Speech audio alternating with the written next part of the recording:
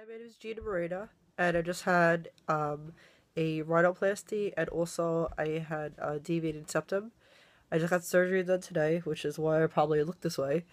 Um, I chose Dr. Guida because, because I Googled him constantly because I was looking for an exceptional doctor to do a rhinoplasty, and also, too, a friend of mine told me about him, and he did her rhinoplasty, and he did such an amazing job, so I knew I was in good hands, so I did want to uh, choose him, and so that's what I did.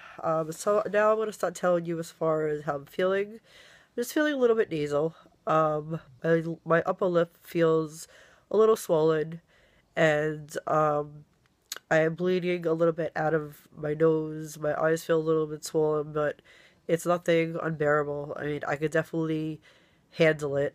I haven't taken any pain medication at all since I've been home, and I've been home since about, I want to say 3:30, and right now it's 7:30. So I'm feeling pretty good.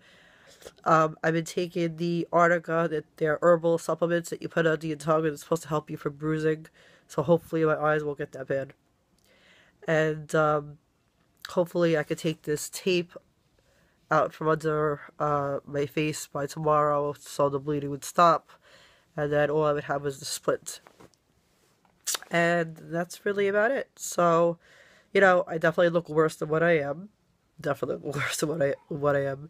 But the pain is definitely minimal. It's not bad at all. Dr. Guida, I think, did a great job, and really no pain. So I'm very happy about that. And that's really about it. So that's day one of my post-op, and I will see you tomorrow for day two.